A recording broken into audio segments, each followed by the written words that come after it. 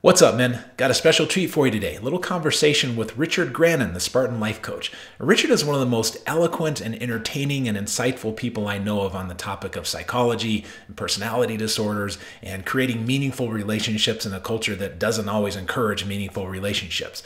So I had to dump the video today because I had some technical issues, but we got the audio, and that's what counts. If you find this useful, which I'm sure you will, then please head over to Richard's channel. I'll link to that down below, and he has a tremendous amount of very useful content over there. So enjoy. Richard Grannon, is that you? It is, as far as I'm aware, so far today. Good to see you. Very good to see you again too, sir. Always a pleasure talking to you. Well, I can't imagine that anyone in my audience doesn't know who you are. But for those who don't, you have a company called Spartan Life Coach. And your main claim to fame, I think, is that you help people defend themselves from narcissistic abuse and break out of those patterns of being on the receiving end of narcissistic abuse. But I think that description really sells you short because you speak with more eloquence and insight than almost anyone I can think of about just psychology in general, about human relationships, about personality disorders in particular. And I'm curious how you came by this insight that you have. That's a very strong compliment coming from you, sir, and I appreciate it very much. I don't. I suppose the subject of psychology has fascinated me since I was a kid, and I, to the extent that I have any gifts at all, which it is always a subject of debate, I do seem to have the ability to make things that are complicated and then make them a little bit more accessible. That was my job for a few years, working in the British education system. And I think where I'm, where people enjoy the material is probably where I can do that, where I can say, okay, this is a little bit complicated. We have to go through something called the DSM and look at the cluster B personality disorders and all these traits, and then reduce it down to something that is understandable. And I guess I personally find the subject very interesting. And I think that the enthusiasm and curiosity probably where it works, and when people do like what I'm saying, it's probably because they're feeling my enthusiasm for the subject. Well, I would say, yeah, you definitely have enthusiasm, but you also, as you said, you take these complex things and you boil them down. And I wouldn't say you oversimplify them at all. You simplify them in the sense that it's easy to wrap your head around the way you talk about these things. So I wanted to talk a little bit about today about vetting people, because most of my messages to men, to women too, but mainly to men, because men don't get very strong messages about vetting people that they bring into life, particularly their romantic partners. And so this topic of personality disorders that you speak so well about, it's a tricky one, because as you know, when you encounter someone with certain particular disorders, especially like antisocial, borderline narcissistic, these are the personality disorders that can come on really strong and they can make you feel wonderful right out of the gate. Mm-hmm. But yes, absolutely. Not necessarily people that you want to be in a relationship with, because by definition, a personality disorder is a condition that precludes normal relationships, what most of us regard as normal, healthy relationships. Would you agree? Absolutely.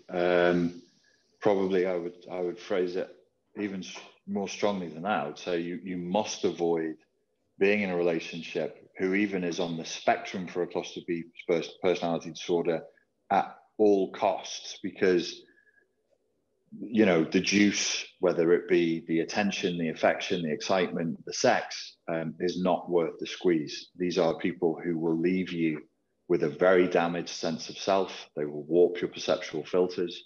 They'll ruin your confidence, and they can do damage that even with good guidance, as you know, takes years to really heal and deal with. And many people, perhaps even the majority, simply don't heal properly from these scars. So yeah, we have to be very, very careful when we're vetting people to make sure that we're not falling into these traps, for sure. I was thinking before we talked this morning about how, for many years now, we've lived in this world where we try to soften the harsh edges of language. And I think that's useful where it adds precision or where it eliminates just needless cruelty. I have no problem with it. But I don't approve of it. I don't find it useful when it hides the reality of the world, when the harsh edges of language, which we need to describe the harsh edges of the world. And I was thinking about this term personality disorder, and how when you say someone has a personality disorder, you're essentially saying that person's fundamentally flawed. You're not going to be able to Mm. carry on a normal relationship with that person, or any kind of mutual satisfying relationship. It's going to be a one-way street. And to say that somebody has a personality disorder is, aside from the cartoonish insults of saying somebody's Hitler or something, it's one of the harshest assessments you can make of another human being. It really is a serious indictment. Yet I don't hear any advocates out there saying we need to eliminate this term because it's overly harsh. I wonder why that is. Well, I think, and it goes with the times, as you walk through these subjects, you start, especially in psychology and the way psychology is being misused as a political tool nowadays, you start wandering into the areas of politics. And there certainly is people who are in a certain location on the political spectrum who have a tendency, perhaps more an obsession with warping language and of changing language and of going beyond the remit that you offered, which was, let's take off the hard edges. There's no reason to be unnecessarily cruel. There's no reason to be mindlessly offensive. But if something is the way it is, we should talk about it. And yet, yes, you're right.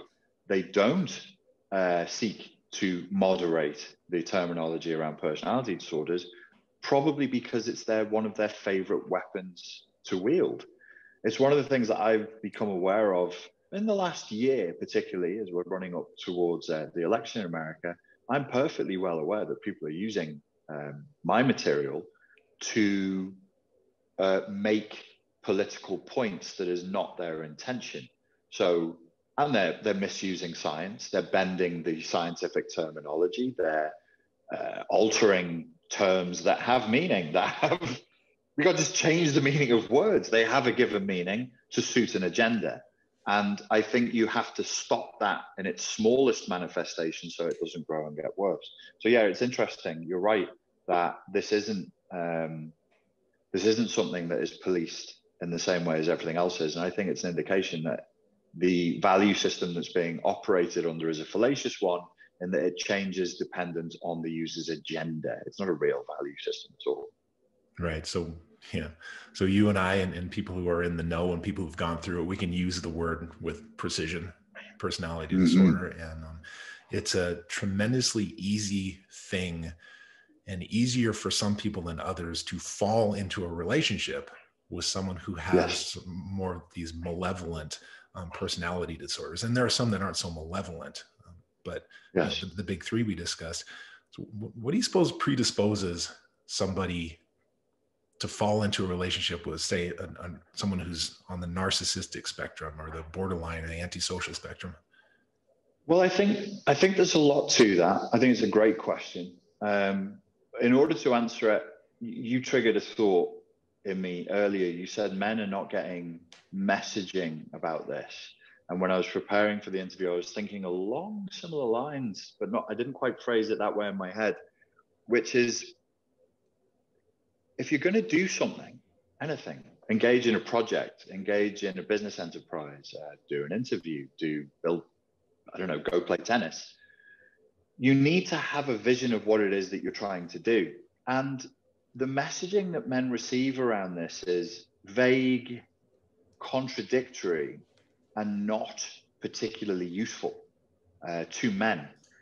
And I think that what men should all do is something that's counterintuitive, because we're not conditioned to do it, which is to get a very clear vision of what they're looking for first, so that when somebody comes along who falls outside of that vision, you may make allowances. You may say, well, I'll compromise, or I choose to be with this person even though they're not in alignment with my vision.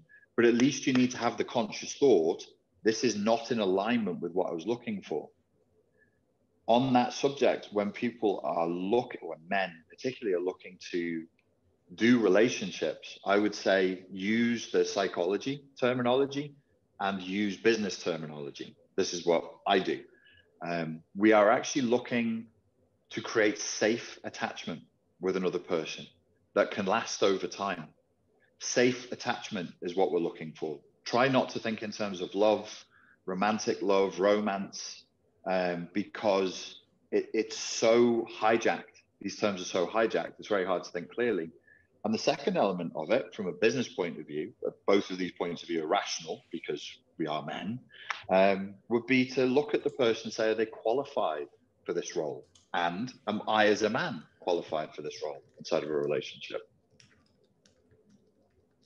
Yeah, I'm taking a couple notes here. Safe attachment is the first thing you said, and then qualified. Is this person qualified? So you're talking about knowing what you want, and the beauty of, I think, what you're saying here, if I understand you correctly, is that if you know what you want, then you don't need necessarily to be an expert on antisocial personalities or anything else. You just need to know if somebody does or does not fall into safe attachment and the qualifications that you're looking for.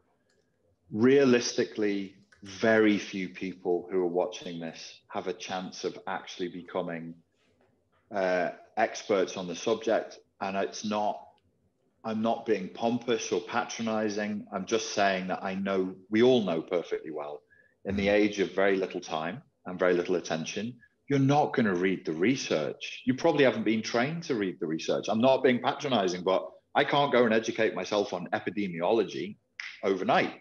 So I have to accept that I'm not going to do that. So what do you do instead? You read articles posted on Psychology Today that take 4 minutes to read, and that even tell you at the top this will only take 4 minutes of your time, which I notice Psychology Today is doing now. It's like, please read this article, it'll only take 4 minutes. There's not much of depth that can be conveyed in 4 minutes. And the other thing that you'll do, or what one would do, is listen to YouTube videos. And there is so much misinformation out there, and confusion, echo chambering, people putting out nonsense that basically massages the egos of their followers to try and get them into coaching or courses to make money from them. There's a lot of crap out there. So I would say, don't even bother. If you're not going to sit down and dedicate realistically a few hours a day for months, it's not an easy subject, and it's not clear. I mean, the delineations of what and what isn't a personality disorder are not agreed upon universally, as I know you know, but the audience might not. Not everybody believes that narcissism is a personality disorder, for example. So if an audience member said to me, well, explain why that is, I'd be like, well, do you have 3 hours? I mean, it's not an easy thing to just pick up and get hold of, but we're acting as though it is, which is why I don't like the terms being bandied about with the casualness that they are.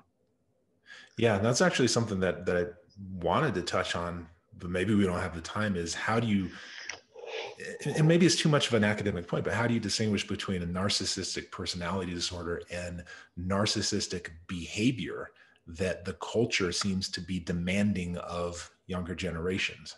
And maybe even, So this is one of the key points that I was going to come to. It's a great question. It's probably the question of this interview, if people are taking notes, is how do you distinguish between a personality disorder, which is PPP? It's permanent, pervasive, and personal. It lasts across time.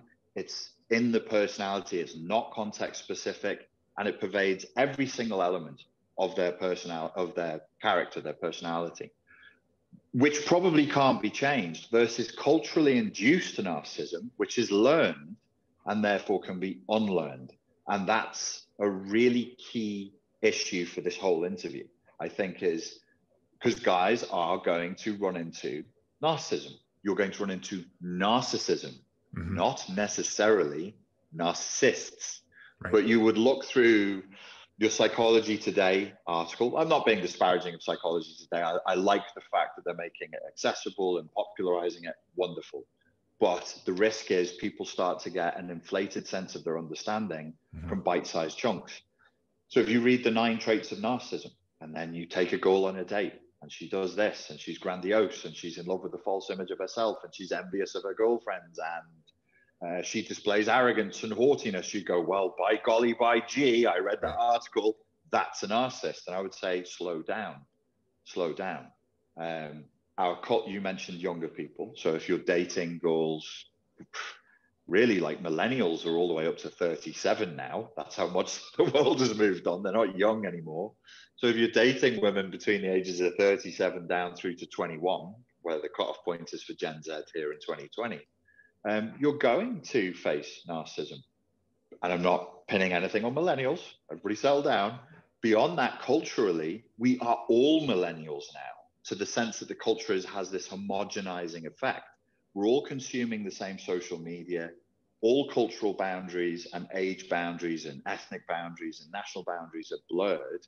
So we're all kind of a little bit millennial now, which means we're all kind of narcissistic in our interrelatedness. We're solipsistic, we're self-serving, we're very, we generally have a tendency to be very sort of Machiavellian and transactional, like, what are you going to do for me? And people are out to take. So you have two people in a room trying to form a safe attachment, or they think they are, but they're both trying to take from the other person and consume them like they're a product. Well, of course they can't do it. So you effectively have a lot of sexual autism and romantic autism out there, which is what do you mean by sexual autism, romantic autism? Okay, so sexual autism is a term that I heard first from the great psychology professor, Chris Rock, the stand-up comedian. Right. Now, I think it was his therapist that diagnosed him with it, that caused his divorce. He goes through this in a Netflix special. And I just really started thinking about my sexual experiences in the last 7 years with younger girls in their 20s. And I think actually we discussed this in an interview for one of my projects, which was sexual autism described it perfectly.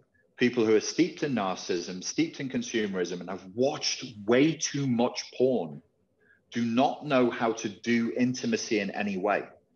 They don't know how to be present because they have what is effectively culturally induced ADHD from excessive use of technology, screens, and social media. So they don't know how to be present for another human being. They don't know how to show up as vulnerable for another human being, and there's no intimacy without vulnerability. And then at the sexual level, everybody's objectifying everybody else because of porn. So as a man, you're expected to show up with a big hard dick and do some thrusting like some sort of a sex machine.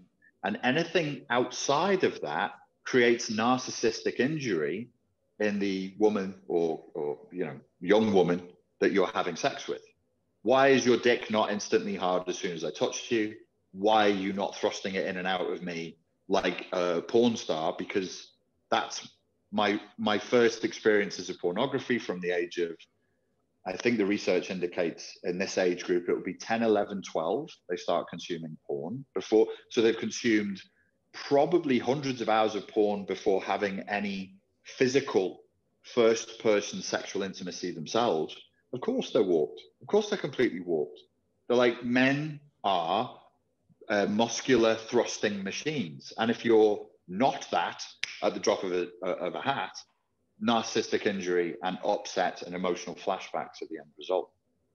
So presumably, however many people are falling into this trap of development, and they are not predisposed to a personality disorder, but they are vulnerable to this culture that is overwhelming them with imagery and demands. They have that ability, one would assume, to be giving and to be vulnerable and to have a give and take romantic relationship.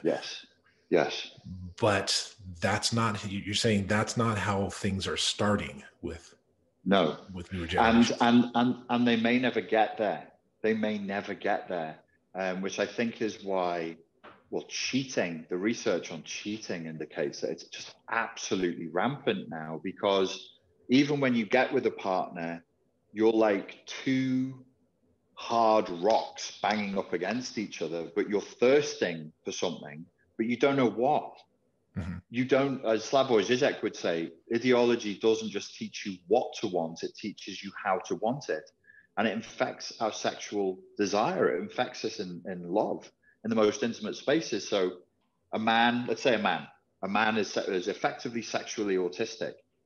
He is banging up against a woman. He knows he wants something from her, but he's been trained to think that he wants this, this, and this, maybe some pornographic, acrobatic acts. And either she will give it to him, in which case he gets it and then feels unfulfilled and doesn't know why and blames himself, or she won't, in which case he's frustrated and then will go and seek another sexual partner. And in option one, he'll probably go and seek another sexual partner as well. So you have this, and women are the same. Women are the same. Men and women are banging up against each other, boys and girls, you know, people in their 20s, early 30s, and so on. And they're not getting what they want from each other because they can no longer conceptualize what it is that they truly want and truly need. And so it's really tragic. It's a really sad situation that I'm seeing playing out, because you kind of have two people in a room going, why don't you work? And they're pointing at each other. Why don't you make me feel? Why don't you make me feel? And they're disappointed. They're disappointed in love. They're disappointed in sex. A lot of people are choosing sexlessness or just pornography and masturbation because it doesn't compete. So they'd rather jerk off with a laptop, men and women, than have sex in the real world, because sex in the real world is such a crap experience compared to just jerking off. And you could take that very, I don't mean to be vulgar, but you know, I think like we have to get down to the brass tacks of this. That same principle applies to love. You're not making me feel the love I should. You should make me feel love, and I don't. Actually, you have a problem. You're not really capable of feeling love. You're not really opening yourself up. It's a two-way street.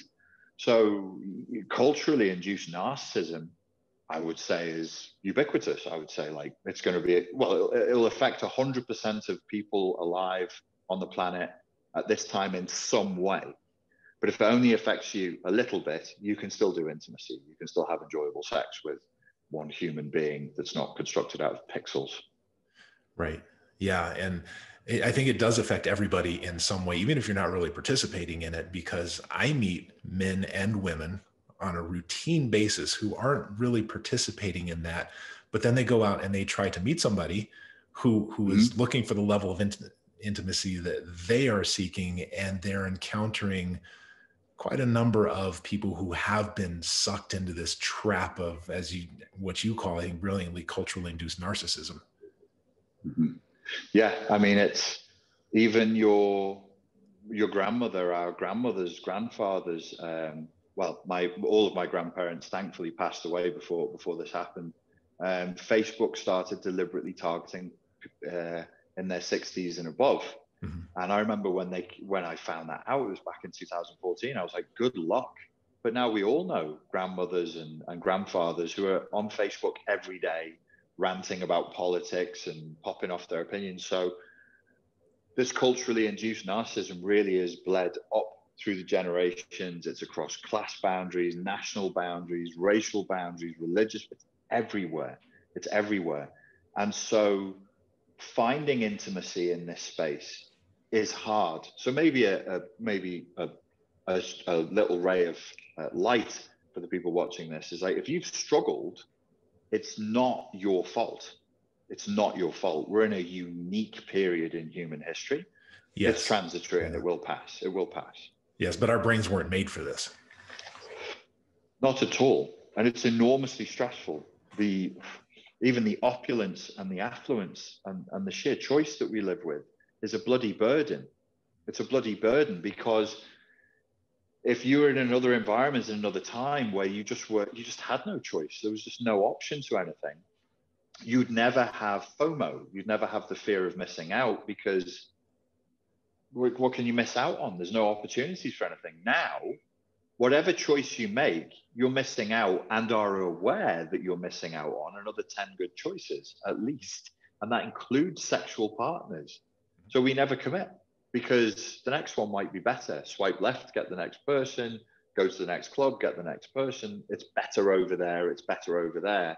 It's like a donkey with a stick on a string tied to its head. It's constantly chasing this carrot. Never eats the carrot, but doesn't figure out that the carrot's always moving either, because it's too stupid.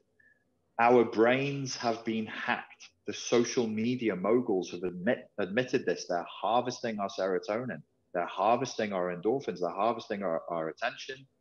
Marketing now is at a peak of genius, militarized, artificial intelligence supported nuance and specificity, where every message you're getting is tailor made to hit you in every emotional and sexual weak spot you have.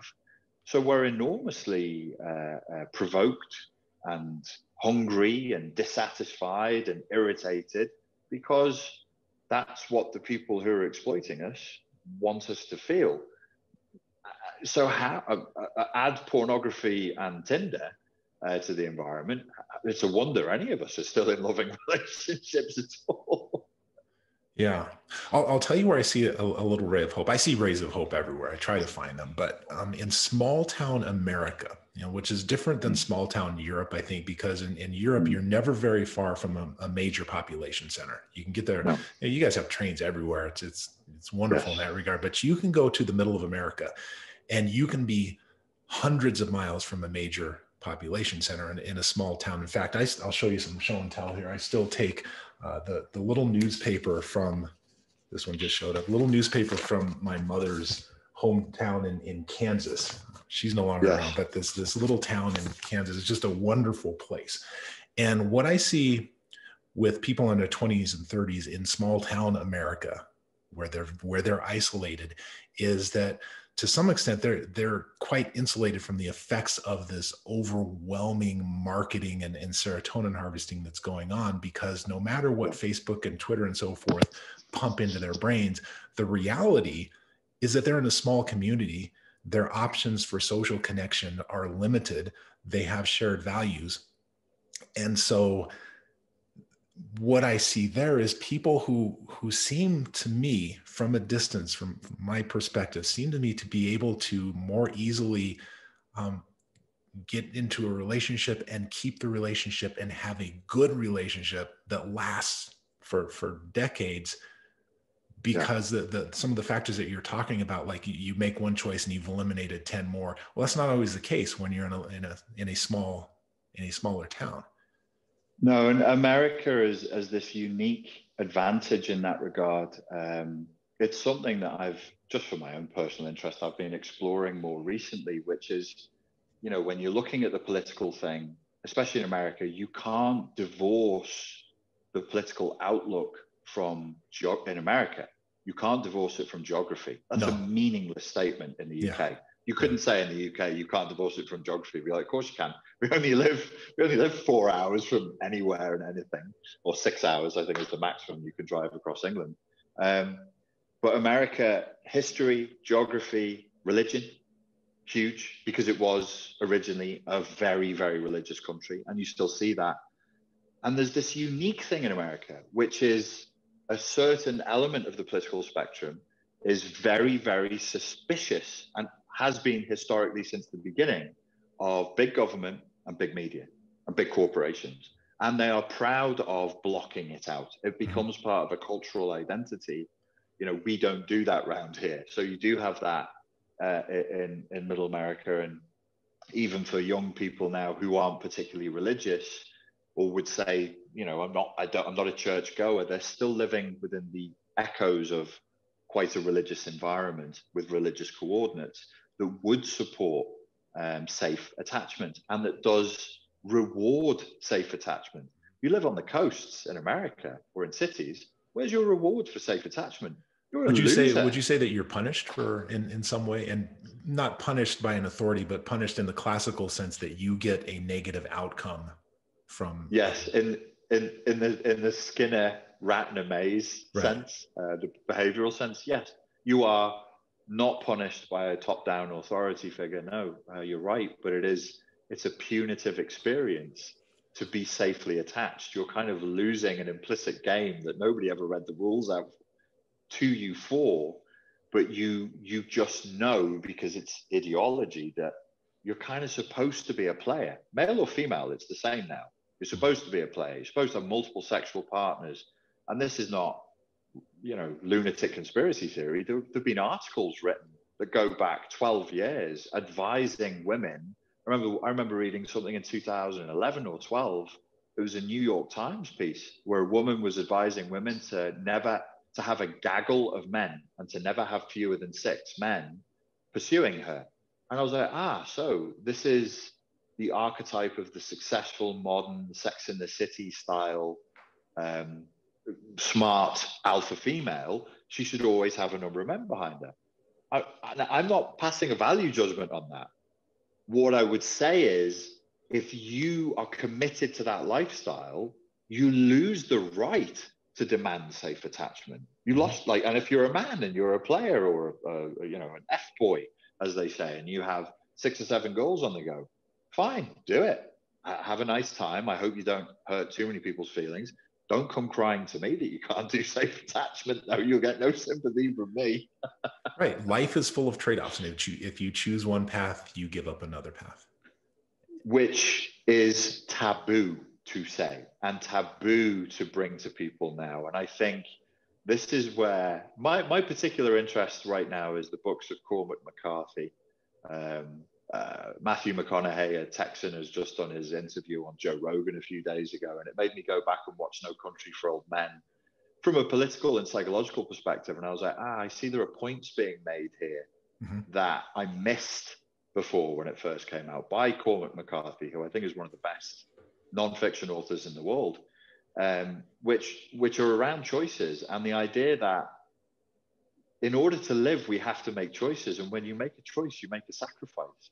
That's life, kids. Grow up, suck it up.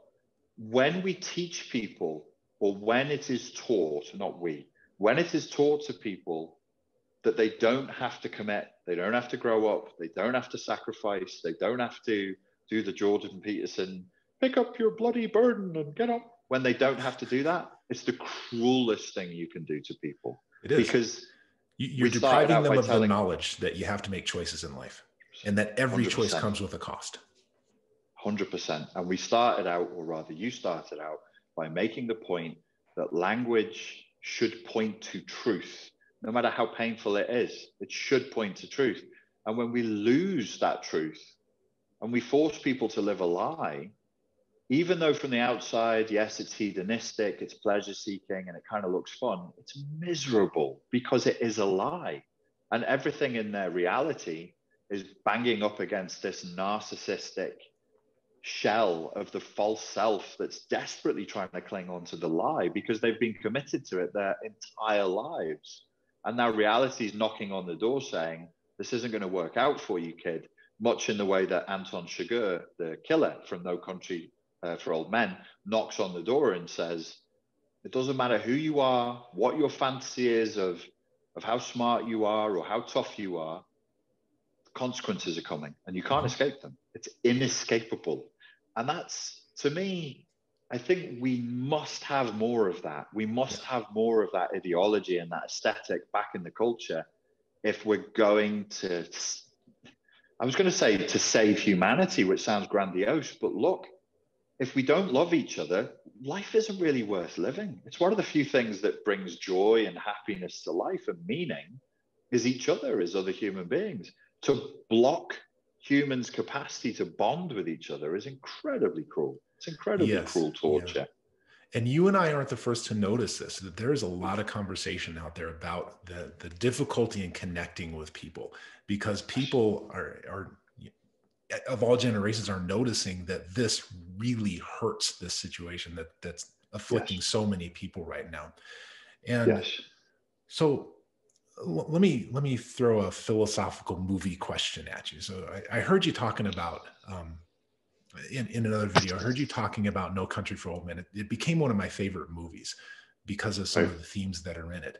And you remember the theme, the scene at the end that sort of ties everything together where the sheriff is talking about the dream that he had. And I think you made the point, if I heard you correctly, that the sheriff had enough humility when his wife asked him what his dream was about to say, well, my dream's not going to be interesting to other people. You know, I'm not the center of the universe. And the content of his dream was really interesting to me. It seemed to me that as he was describing his dream, he was saying that he was not able to overcome this pure force of evil, Anton Chigurh, because he wasn't really willing to delve into what that evil truly looks like. That's what I said. So he became hesitant and he didn't really know how to pursue. Throughout the movie, always one step behind this force of evil. So there's Yes. another movie called Fargo. Are you familiar with that one? Yes, I am. Yeah. Yeah. Okay, so Cohen brothers again. yes, yeah, they're Yeah. brilliant, and these are just movies, but movies tell stories, and stories reflect Yeah. culture, right? So Yes. it's not useless information. So in Fargo, we have at the end of the movie a similar scene where the police officer, played by Frances McDermott, I can't remember the character's name, but she has one of the bad guys in the back seat, and this bad guy, I would say, is an analog to Anton Chigurh. He's this force of evil that throughout the movie, he's sort of lurking in the background. He does a couple of things, but mostly he doesn't really get active until the end of the movie when he does some horrific things, absolutely horrific things. So she manages to capture him. This pregnant police officer chases him down through the snow, somehow gets him into her police car, and she's driving back to, to civilization with him. And she's kind of dressing him down as he's sitting in the back seat. And she's saying to him, "What did you do this for? You did this for a little bit of money, and it's a beautiful day. What are you doing with your life?" And she, in her mind, she understands that what he did this for, all these horrific acts, was a little bit of money. She has no earthly idea the evil that he's capable of. Like, to her mind, it's just, he did this thing for money. No, that is nothing about money. Throughout the movie, you can see him behaving in accordance with the code of the sociopath, just like Anton Chigurh does. And so here we have two movies where one person, one authority, the cop, doesn't succeed because he doesn't understand the evil. And then in Fargo, we have the cop that does succeed in spite of the fact that she has no idea what she's dealing with. She just knows to pursue. She just knows that that's wrong, which kind of goes to your original point about dealing with personality disorders, that you don't necessarily have to understand everything about them to know that something doesn't fit with your values before you bring it into your life. Right. Which is, I think the advice that I've been giving people for a few years now is, because people get stuck on diagnosis, and I'm like, I'm not qualified. You're asking a person who's not clinically qualified to diagnose to talk about somebody in the third person. Again, you can't do it. It doesn't exist anywhere in the world to offer a third person diagnosis based on what client number one is telling you about client number two. That's not a thing. And anyway, it doesn't matter, because abuse is abuse. And if somebody's treating you badly, you have the right to just say no and to just deselect them, to leave them, to get out of the situation. You don't have to put up with it. And people say, well, it's complicated to know. And I would say, no, it's not. What is love? Does this look like love? Does this sound like love? Everybody can have a bad day. People can, they lose a parent, they get drunk, they do and say terrible things. Fine. Any human being can fall into that dark hole. But if it's consistent pattern over time and across contexts, permanent, pervasive, and personal, this is not good. This is not good. And you don't have to put up with it. You can just say, I choose to not have this kind of person in my life. I don't really care what your problem is. I don't care whether it's psychopathology with a dash of histrionic, with a touch of fragile narcissism. It doesn't matter. It doesn't, really. No. And even the psychiatrists, even the psychoanalysts, they don't agree to a nuance on what the boundaries of these terms really mean. And as I said before, some people present a very convincing case that they don't actually qualify as personality disorders so much as just crappy predatory patterns of behavior. Okay, so let that go. Know what you want. Know that you're looking for a safe attachment. Know that you're only going to recruit somebody into the project of your life who's qualified. Sorry about that. Know that you're only going to recruit somebody into your life for the purpose of safe attachment who's qualified to offer it. Is this person capable of love? If the answer to that question is I'm not sure or no, stop. You're not going to change them by loving them. No adult gets loved better. That doesn't happen. That's not a thing. So I think that's a trap that men are particularly, no, I was going to say men are particularly prone to falling into that trap. I think men and women are prone to falling into that trap in different ways. And I think men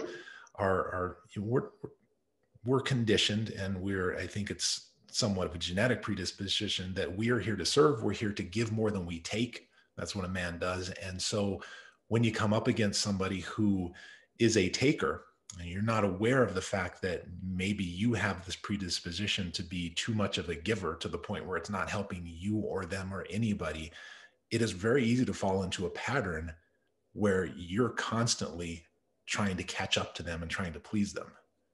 Yes. And to just support the point that you made, where men are susceptible to this, and then you corrected it. Men will do this in a manly way, and women do this in a woman's way. So a man shows up as the archetype of the warrior, the father, the protector, to save a woman in distress. But women also, they show up as the archetypes of the mother, the matriarch, the queen, to protect the. What we're actually trying to do is it's not a male female thing that's happening there. In terms of transactional analysis, it's a parent-child thing. And in transactional analysis, only two adults can bond. You can't have an adult bonding with a child. You can't have an adult bonding with somebody who's coming from parent. And these dynamics of being rescuer, rescuer, victim, abuser in the Cartman triangle. If you're showing up to rescue somebody, you're showing up as a parent helping a helpless child. Ladies and gentlemen, don't do that. Give up. That's not a healthy relationship dynamic. It's never going to work. It's miserable. No. Miserable. I can tell you where it leads because I work with a lot of couples. It's a large part of my practice now. And this mother-daughter or mother-son or father-daughter relationship, this just ends up with resentment from all corners. Nobody wants to be a little kid. Nobody wants to be a parent in a relationship. Some people, they may think they want that, but it's going to work very poorly. They want it in the way that a cocaine addict wants a line of coke. I mean, there is a thrill, there is a high of being the child. I'm being rescued. A wonderful nuzzling into my mother's breast. Being the father, doing the rescuing. Oh, look how look how strong and manly and masculine I am. But your role, that's got no future. You're playing a role. You're playing. This is role play. And it's really not healthy. So maybe another guiding light here that could be offered to the people watching is stay in your adult. Don't go parent, don't go child, stay in the adult. Insist that the other person relate to you from an adult perspective. If they're talking down to you and bullying you, you don't tolerate that. If they're manipulating you from a position of, oh, I'm helpless, somebody help me, just leave them. It takes great strength and great awareness to see somebody do it and not respond to it, because your natural, biological, genetically programmed instinct is, I love this person. Oh, they need help. Let me go help them. Yeah. Just wait.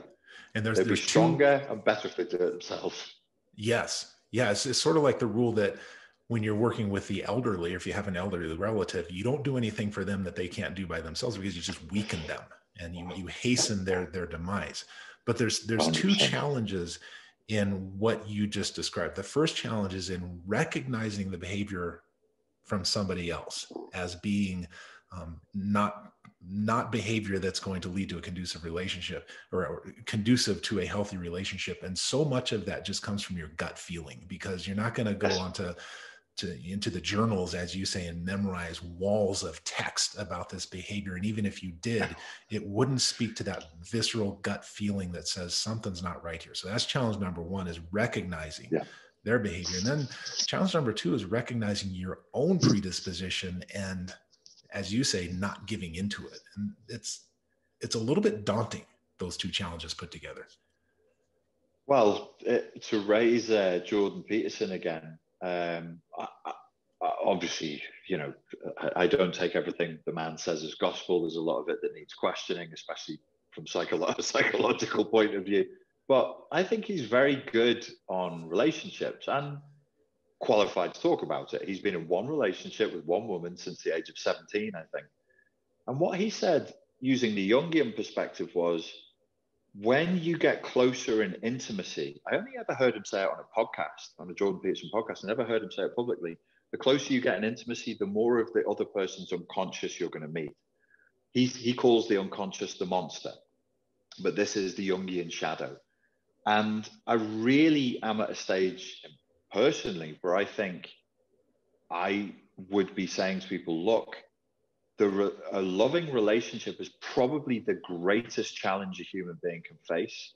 And what it demands of you is nothing short of a kind of Buddhahood. You must make the unconscious conscious, perhaps parenting. Probably parenting is the bigger challenge and will open up even more of your shadow. But unless you're prepared to commit to the work of making that which is unconscious conscious, I don't see you escaping repetition compulsion. I don't see you escaping into generational trauma. I don't see you not making these terrible mistakes over and over again, because it's not you, the listener, the people listening to us. You are probably a good person. You're probably rational. You're switched on. If I ask you what you want in a partner, you're going to tell me, you're going to say all the right words. And then you'll notice there's a gap between your espoused ideology and your behavior. Why? That gap is the shadow. That gap is the unconscious. You do something different. You say one thing, but you do another, as all human beings do. That's the realm of the shadow that really needs some light shining on it. And I want to hear your thoughts on this, but I think that one of the best ways to shine light on that is to put words to your story. Where did you come from? How did you get to where you are? What patterns have you been repeating?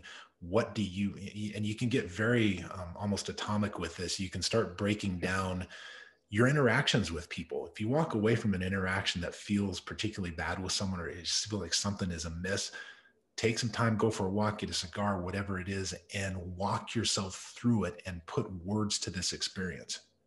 What do you think? I would say if we're going to offer advice that is particularly and peculiarly gendered towards men, it's a great failing amongst men to not do what you just said. I do think there's a tendency amongst men, like women are good at, what do you call it? Forensic analysis. After something has gone wrong, talk it through in their own heads, more emotional intelligence. Talk it through with their girlfriends. To a girlfriend. Yeah. Right. Whereas that's a guy is going to go into his, if he's not trained to do otherwise, going to go into his cave. Maybe he'll have a little chat to himself about it, which is nowhere near good enough. And then he'll go, just shove it down and keep going. Because that's a manly thing to do. just keep soldiering on, baby. Don't just soldier on. Don't shy away from the difficult conversations, the emotional conversations, where you have to sit down with somebody and say, hey, so this happened. You did this. I did this. This is what happened. And this is a whole other skill set where you start getting into how it made you feel rather than arguing about the details of what actually occurred. And actually having the confrontation with somebody without being disagreeable and confrontational, so that they can change their behavior and show you who they are and say, you know what, I did speak to you a bit like that. I'm sorry. I won't do that again. Or they'll go into a narcissistic rage and be like, how dare you question me? In which case, you know, you're not with somebody you should be with. But men, I think, if my prejudice would be that men are a little bit shyer of doing that than women are, and having that conversation. Yeah, I think they are. And, you know, we were talking about trade-offs earlier and how when you choose one path, you give up another path. And you know, you and I don't know what your experience is, but my experience with older generations is that there is a hesitancy for men to delve into emotional topics. And there's value in that. That is not a random mutation that came along. That serves a purpose. But like anything that serves a purpose, it can go too far. And so if you grow up around that and you absorb this message that we don't talk about things, we don't put words to our emotional experiences or our cognitive experiences, we stay away from that because that's not what men do. Well, then you're giving up something. And what you're saying essentially is, you know, I guess I'm going to spend the rest of my life drinking and yelling at people because I don't want to go down this other path. You know, and it turns out that that's what some guys choose and that's what some women choose. Yeah. But when you choose this path, you embrace a little bit of discomfort because it may feel like you're breaking the rules by discussing emotional topics. And, you know, it's fortunate for me that I turned out to be a major rule breaker. And so I was willing to break that rule because I would have gone down that path of, well, I guess I'll just drink and yell at people the rest of my life. And that's no way to live. So when you choose that path, you're embracing that discomfort, and that discomfort really sucks at first. I don't want to underscore. I want to underscore how uncomfortable that can be if you grow up around the mindset that you're not supposed to do that. But you also give up this other thing. You give up the drinking and yelling at this. So I'm sorry. Go ahead. Yes, I was just going to say it's cultural conditioning, and if you're raised in an environment where you're encouraged to be agreeable, it's very hard to do. It takes enormous courage to do. You mentioned the older generation. I was thinking of my grandfather, who was a fighter pilot. He got in dog fights with the Japanese. One of his best friends was a very famous Canadian fighter pilot in World War II, who kamikazed himself into a Japanese warboat. And the Japanese built a statue to this guy, which is the only foreigner they ever built a statue to because of this one singular act of bravery. And I think, imagine flying these planes and being shot at. And I remember my grandfather telling me, I was into guns as a kid. I was like, did you carry a gun? He said, yeah, I had a pistol. And I said, oh, was that if you got down so you could shoot at the Japanese? And he just laughed. He was like, no, that was for me. You know, so they're issued with, here's some food, here's some water, here's a map. If you get shot down, you just pop a cap in your own head. And that's it. You know, nobody talks about it. And I think, how emotionally literate is that man supposed to be, having, you know, during all that? Emotional literacy is of no use. It would be a handicap when you're in that situation. A dreadful handicap. Yeah. Well, let me sit down and journal about this. What's going on? Which would, you know, it's just that level of, I mean, I just think in terms of levels of courage and commitment, it's really hard for us to, it's only like generationally, it only happened yesterday, effectively, World War II. You know, to actually just point your plane at a ship and go, I'm going to die now by crashing it into this. You know, we are not faced with those kinds of challenges. This is our challenge. This is what requires courage now. And I don't say that, I'm not trying to draw a stupid comparison between then and now. They still had things that they loved, and they could still do love, and they still had things worth fighting for. We're losing anything worth fighting for. I don't know if you could get this generation to jump in a plane and fly into a Japanese warship or any warship now, because what would they be doing it for? At least they had the idea of love. They had the idea of family. They had something that they were aspiring to. And the reason we fought these wars was because ideologically, we believed, rightly or wrongly, the forces we were fighting against would take that away from us. So we fought. So this is our challenge, and it's not to be sniffed at. Okay, you're not going to get your arms and legs blown off. Okay, tough guy. Go and tell your wife you're not happy with the way she spoke to you in the supermarket tomorrow. Tell me how much you shake. Tell me if your lip gets sweaty. Tell me if your hands shake or your voice breaks. Why is your voice shaking, tough guy? If it's not that big of a deal. It is a big deal. It takes courage, because you're being vulnerable and you're saying, hey, you know, I love you. I want to be with you. This doesn't need to be a catastrophe, but the way you spoke to me, I'm not happy with it.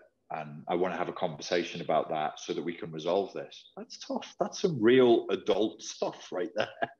I think that's a really great note to wrap up on, because that is the antithesis of this cultural problem that we've been discussing. It's moving toward that discomfort rather than moving toward the comfort of instant gratification and infinite choices. And there are a tremendous number of people out there who are trying to make that choice. And so maybe you've given them a little bit of impetus to do that. So I think that one of the key things here is seeing what is of value, seeing what people really want, seeing what is worth fighting for, and then going for that. And anything that falls outside of it, no matter what the side benefits are, or how hot that girl is, or how hot that guy is, you have to say no. Don't be a pushover. Set a boundary, set a rule. I just feel like no matter what's on the table, I'm not putting up with that. Because once you get compromised on one thing, you'll be compromised on everything. Yeah, and that is 100% true. If you it's like a walled city. If you have a section of the wall that's missing over here, well, your wall is useless. Yeah, Yeah. absolutely. Absolutely. Well, Richard, where can people find you? They can go to my YouTube channel, which is called Richard Grannon, or they can find me on Instagram at Richard Grannon, all one word. I'm always putting out content all the time. You're prolific. I am. All right. Well, Richard, thanks for being on. This was great. Thank you very much, sir. Always a pleasure talking to you. Yeah, let's do it again. Cheers.